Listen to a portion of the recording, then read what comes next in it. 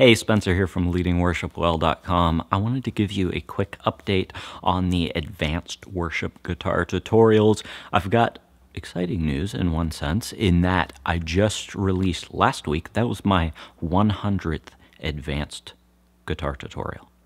100 guitar tutorials on this channel now. So I'm going to link down below a link to the playlist for all of the tutorials. If you haven't checked out them, which you probably haven't seen all of them, there's 100 of them. Check those out. 100 of pretty much the most popular worship songs. When I do these advanced guitar tutorials, I usually look at like the top charts, whether that's from praise charts or from CCLI, and try to pick those most popular songs because I want these to be as much of a benefit to as many people as possible. So that's why I do it that way. And so this was my 100th advanced guitar tutorial. Very exciting. With that, I'm going to take a little break for a little while because I'm a little tired from doing these every single week. I imagine that they will start back up again in the future. I don't have a firm date for when they will start back up in the future, but I know I took a break a couple months ago from doing this whenever I was at like 60 guitar tutorials or something, and I just longed to get back to making them because they're so fun to do for me. So I will probably be back with these advanced guitar tutorials, but I wanted to address something else, kind of going along with how I pick the songs to do for advanced guitar tutorials. All the time, I get comments on my tutorials about how, hey, can you teach this song? Can you arrange this song? And they're like specific requests for songs, and there's nothing wrong with that.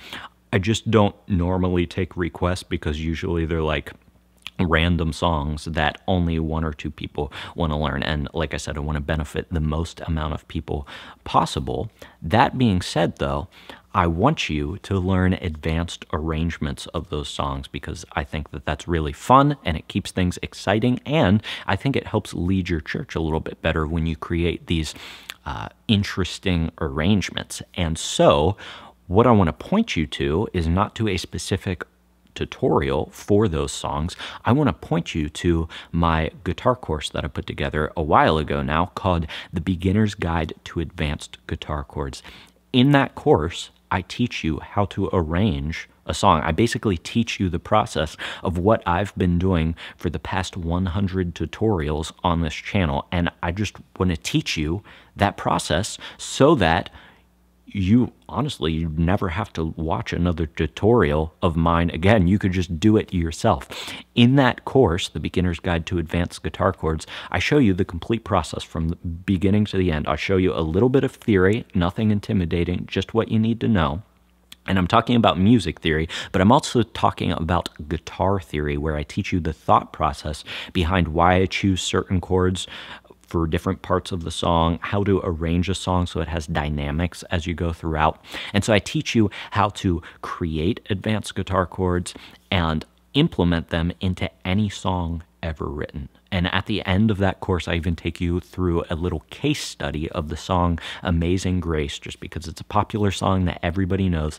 And I teach you how to take it from a beginner, simple arrangement that pretty much everybody plays all the time with just normal, boring chords. I teach you how to take it from that all the way to an advanced arrangement, just like you would see on this YouTube channel. So, all of that to say, if you have a specific song request or you just want to improve your guitar playing, because I honestly think that this is the way to improve your guitar playing, I know that this has benefited my guitar playing tremendously, and even though I'm playing these worship songs, oftentimes people think like these worship songs are boring, right? They're the same four chords over and over again. But if you learn how to play them the way that I've learned how to play them and have taught you how to play them, then they're no longer boring, right? There's like a million different things that you can do all throughout the song to keep it interesting for you. But like I said, it's not just about having fun playing these songs, but it's about leading our congregations well whenever we lead them in worship. And I think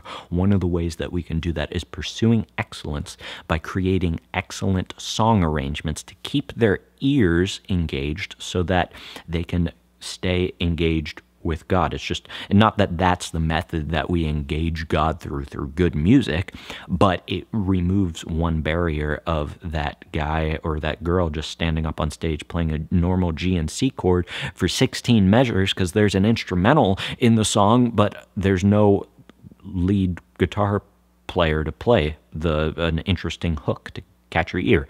I can teach you, just like I've done all throughout these 100 guitar tutorials, how to create interesting arrangements. So check that out in the description below, the Beginner's Guide to Advanced Guitar Chords. If you're ready to take the next step, that's the next step to leveling up your guitar playing.